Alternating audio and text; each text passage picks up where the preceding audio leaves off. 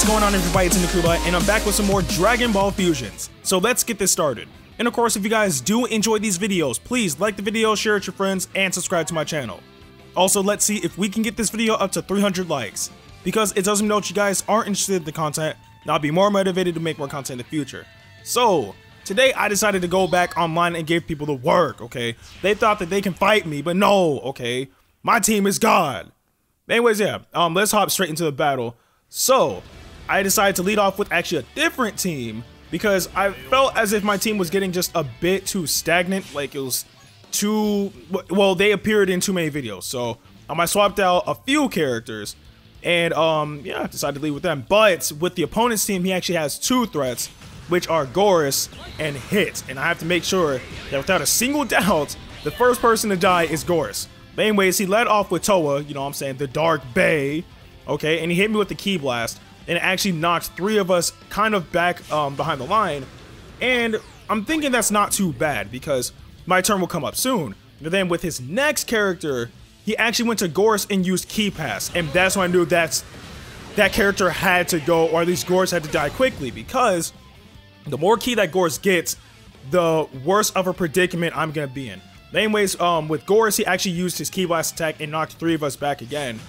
And with his this one character, I don't know his name and I don't care because I hate him. He hit three of us again, but not far enough for us to actually be set back too badly. So that was Jine's turn, okay? Jine's looking kind of nice, okay? Now, as I was setting up to attack with Jine, I was trying to hit Toa because she was next after Hit, but she was just too far off. So I decided to hit alongside Gorus and knock him back a decent amount, not too much because Jine's not really that strong, but you know, to a decent amount.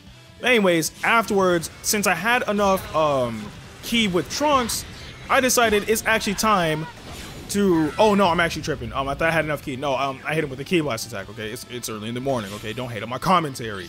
I make mistakes. I'm not perfect. Anyways, we got Black Hair Goddess Jamila in the building.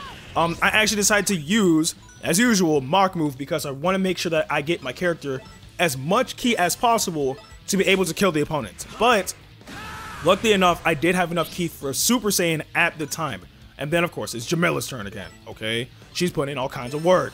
I use Mach Move again, all right? Ki is amazing, okay? Like having an endless supply of Ki. I like it. Anyways, so now it's Bekon's turn, and I decided to go after Gorus because, again, like, out of everybody on this team, regardless of how much a threat Hit is, Gorus is the main threat. If I get hit by a Sphere of Destruction, we're all dead. Well, except for my character, he could probably live because he's on Super Saiyan, but for the most part, we're all dead. And I just cannot allow that to happen whatsoever. Like, Gorus can never have a turn, otherwise it's game over. So my man Hit decides to use a move. I've never seen that move before. Like, maybe it's Pure Progress or whatever it is. I genuinely do not know what the name of that move is because I've never seen Hit use it before. But if I'm not mistaken, it rose either his speed or his power. One of those two. Anyway, now it's Toa's turn because you know, my Black Hair Goddess, okay? She just hit Toa with a Ki Blast. I was hoping to knock her out the stage, but it didn't work. And of course, Toa goes to use Ki Pass on Gorus and also gets everybody within the area of effect. So now I'm starting to sweat a bit because Gorus, if I'm not mistaken at this point, has enough to wipe all of us out. And if I don't kill him, then yeah, we're looking kind of bad.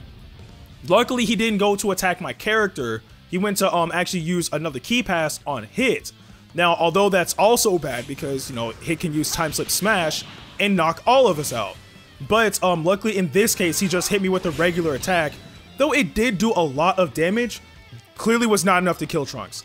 And I took the utmost, like, when I saw this opportunity, I had to take it. There was no way that I wasn't.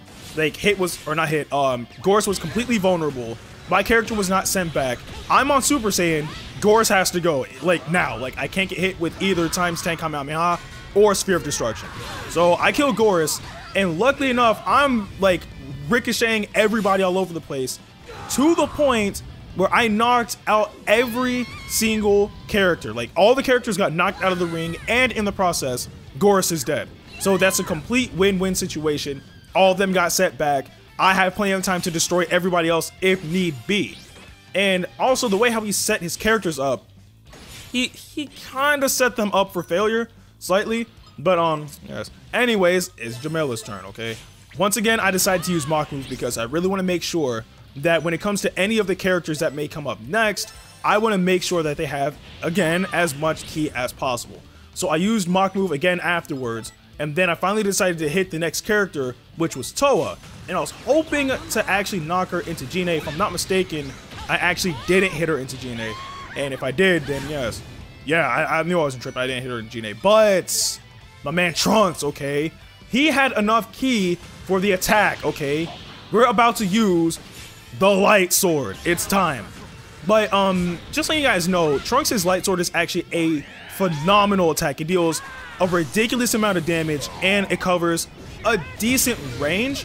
However, of course, I think the main reason why I didn't kill Hit was the fact that he used that one move that I honestly think it boosted his power or his defense, one of those two, but he was bulky enough to actually survive the attack. Otherwise, regardless of how much health he had, I could have easily have killed Hit with that one slash.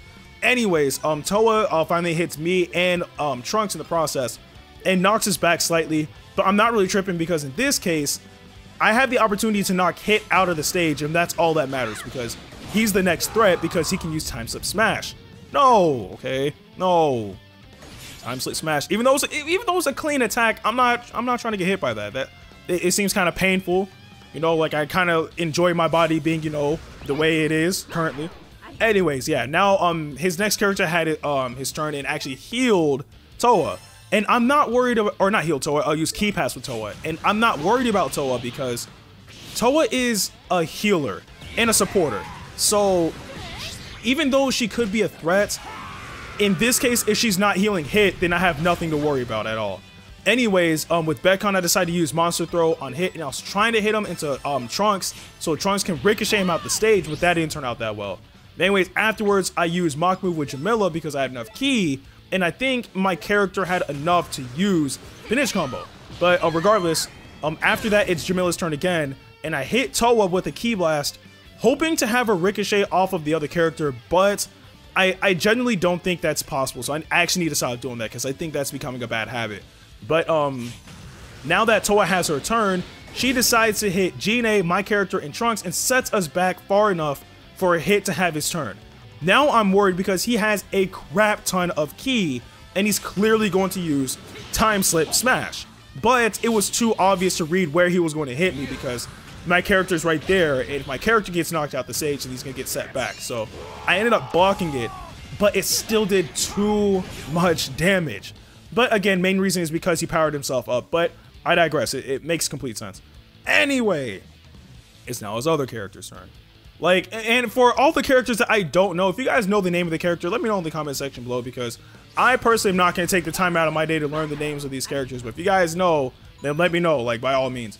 Anyways, he uses Ki Pass on Toa and raises her ki, and I'm sitting here wondering why, because with Toa, you're just going to be using Ki Pass on either Hit or the other character, so there's no point. Anyways, we all jump Toa, and, you know, I'm kind of sad that she's gone. You know, Toa kind of looked nice, you know what I'm saying? I kind of wanted Toa to stay here, but, you know, I had to send her out. It was for the greater good.